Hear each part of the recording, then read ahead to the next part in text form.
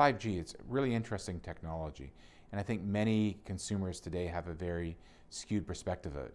They think of it as improved cell phone service, improved wireless communications, but in reality, it's very transformative.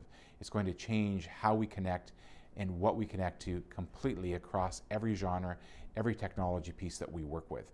Communication and internet access will become ubiquitous across every device, from your TV to your smartphone to your computer down to your washing machine, if you will. And it will change the way that we interact with devices in life. Today we think about connectivity, we think about running over our limits and how we manage that. Tomorrow that question won't even be asked. And in fact, it will unify the technology we work with inside the house, outside, and in the office environments.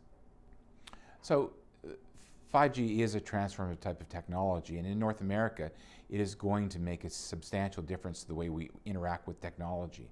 But in other parts of the world where technology is different, for instance in the last mile, that means how communication gets from a cable head end or from a telephone company into your house, into your apartment, into your condo, that is much more challenging in many parts of the world.